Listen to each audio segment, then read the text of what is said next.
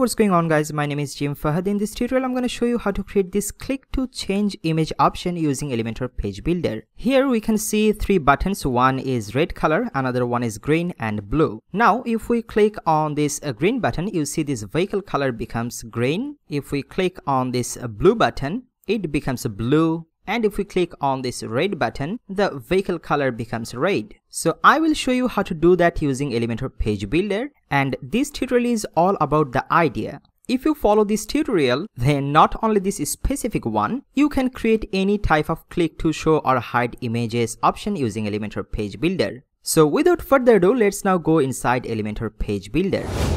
Now first, to take a new section, click on this plus icon. I'm selecting this two column structure. Now let's give it a height. I'm setting it to minimum height and I'm giving it 100 VH. Now inside this left column, click on this plus icon. Here I'm dragging an image widget. So let's choose the image. First I'm selecting this red vehicle image. Now click on insert media. Alright, now inside the right column, here I want to add some content. So first I'm dragging an heading widget. I want it to say choose the beast.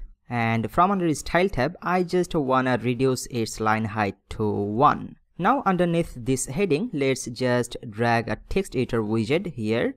And I also wanna add a subheading at the top of this heading. So let's click on this Rubik's Cube icon. And I will be using this divider option. So let's drag this divider widget at the above of the heading widget. First, let's make it in pixel, and I'm giving here 270 pixel. Then from add element, I'm selecting the text. Inside the text field, I'm writing dynamic power. Alright, let's now do a bit styling. So from under the style tab, I'm making the gap to very minimal, and the width, let's make it 2. Then from here, open the text. From the typography, I just wanna make the font family to the Poppins font, then the font size to 18 pixel, and font weight, let's make it 500.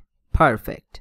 Alright, now underneath this paragraph, I wanna add some buttons, but before that I wanna take an intersection. So let's click on the Rubik's Cube icon and drag an intersection underneath this paragraph here.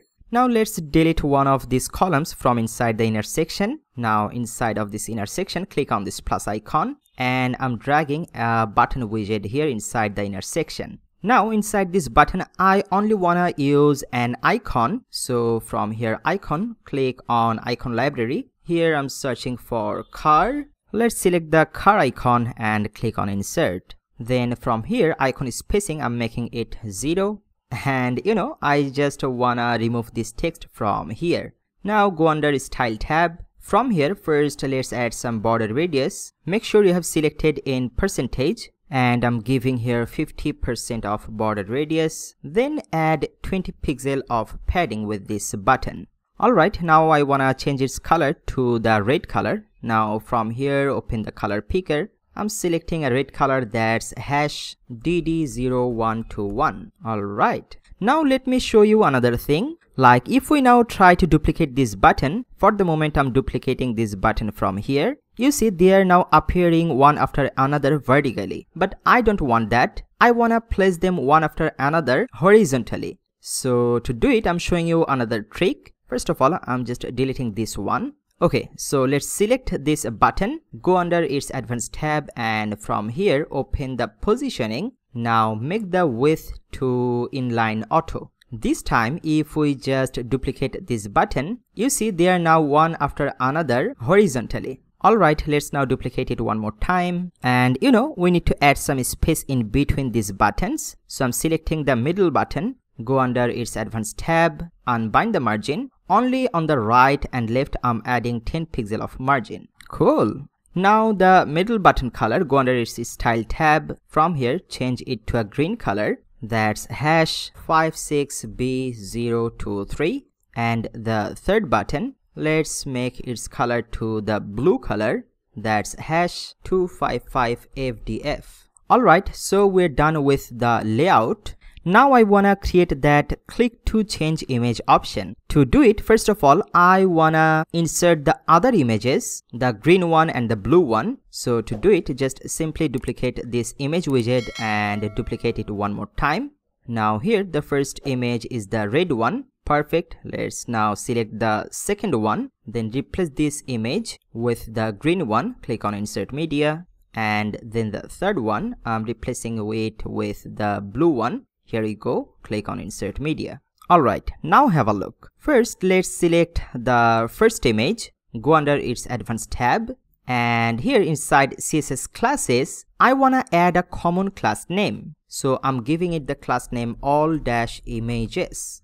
Remember, you need to apply the exact class name what I'm writing here, otherwise it won't work. So from here I'm just copying this class name, go to the second image, under the advanced tab I'm adding the same class name here. Let's do the same with the third image. From under advanced tab, apply the same class name with it.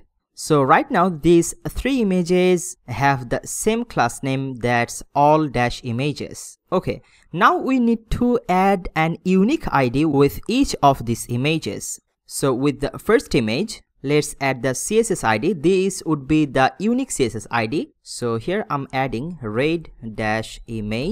Then with the second one, the unique CSS ID would be green-image. And with the third one, the CSS ID would be blue-image.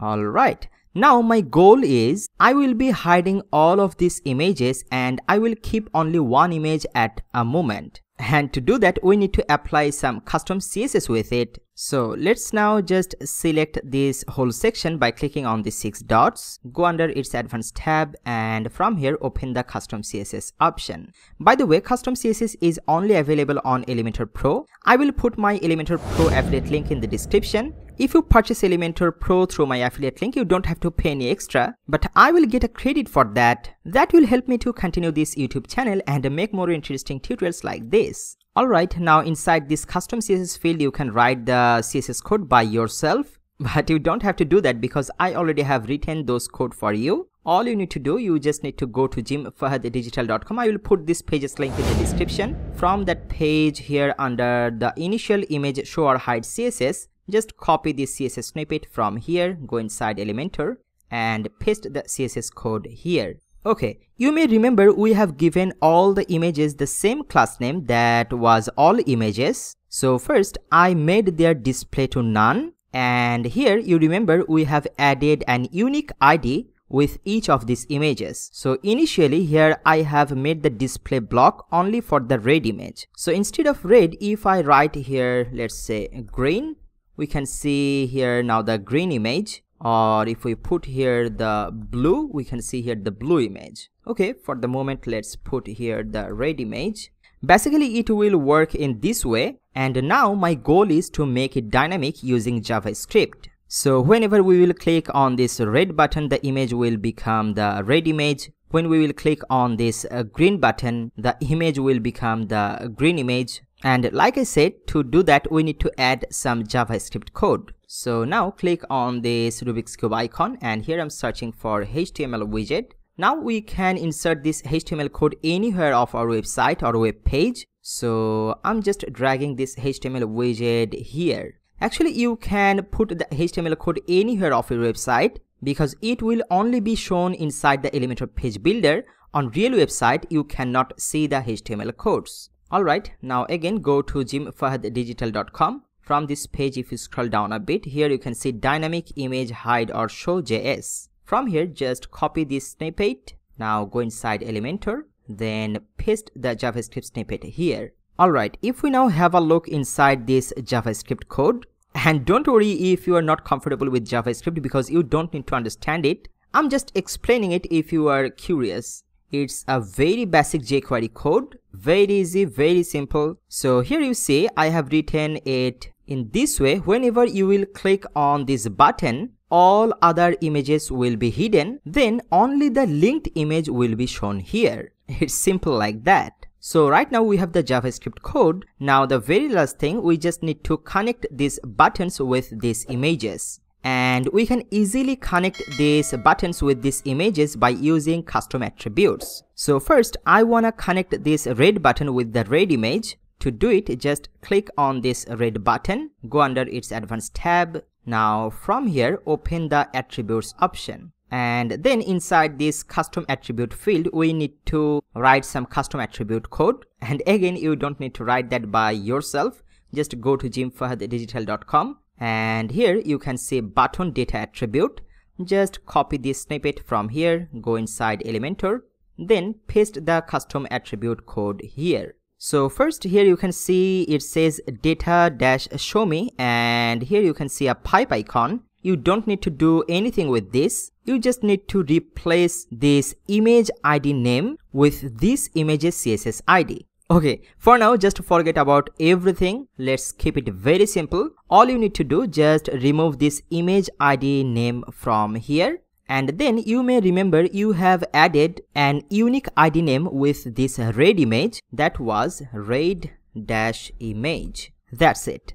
So then just copy this whole attribute, then go to the second button. This is the green button. Select it, go under its advanced tab, open the attributes. Then inside here just paste the custom attribute snippet, and here instead of red, I'm writing here green. Now go to the third or blue button, go under its advanced tab, open the attributes option, paste the snippet here, and here instead of red, I'm just writing blue-image. And now if we click on this red button or green button, nothing is changing here because this click to show hide content feature won't work inside of Elementor Page Builder. So to see it's working, we need to see it from the live preview. Before that, don't forget to click on this green update button and then click here on this eyeball icon to preview it. Now have a look. If we click on the green button, the image becomes the green image. If we click on this blue button, the image becomes the blue image. Also, if we click on this red button, the image changes accordingly. So it's working 100% perfectly. Now go back inside Elementor Page Builder, because I want to check it how it's looking inside mobile device and tablet device. So to check its responsiveness, from here click on this responsive mode icon. So actually we don't need to do anything with its responsive because it's already looking great on mobile device. But I think we can make this button centered aligned. To do it, just click on this column icon, and from here horizontal align only for mobile device, I'm making it to center. It looks perfect on mobile device. Let's now have a look how it's looking on tablet device. On the tablet device, it's also looking great, and on the desktop view, it's already looking great. So when you are happy with your work and you are finally done, don't forget to click on this green update button to save your work. I hope you have learned something new today. If you like it, please give this video a big thumb up and don't forget to subscribe this YouTube channel. Also press on that notification bell icon to get notified before anyone whenever I will upload a new video on this YouTube channel. And if you want me to help you on your WordPress project or Elementor project, then you can contact me through my website, that's jimfahaddigital.com. I will try my best to help you personally. Once again, thank you so much for watching this tutorial. I will see you in the next video. For now, bye bye.